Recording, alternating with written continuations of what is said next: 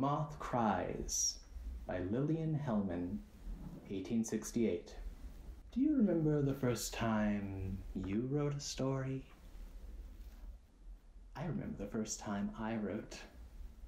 I was sitting by a window with a little boy who was looking for firewood. I wrote this down in a notebook. The boy is looking for firewood. They say the first moth made firewood. My pages light up with reds and oranges, just as the moths do. There is a sound as if a moth were shrieking. Then it dies and another appears. The next day I write again and it is different. The little boy wants firewood.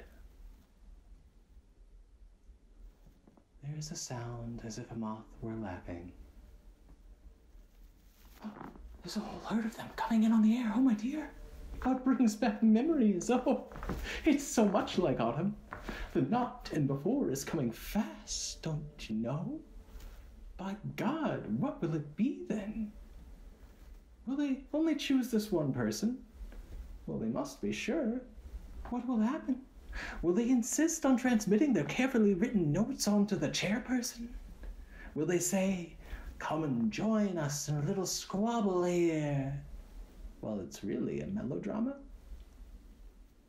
You mustn't be frightened at all. Thank you.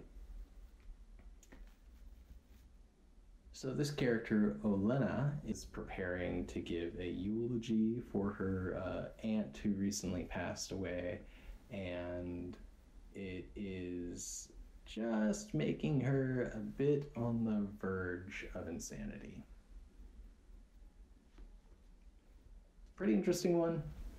I give it a 7 out of 10. Thanks.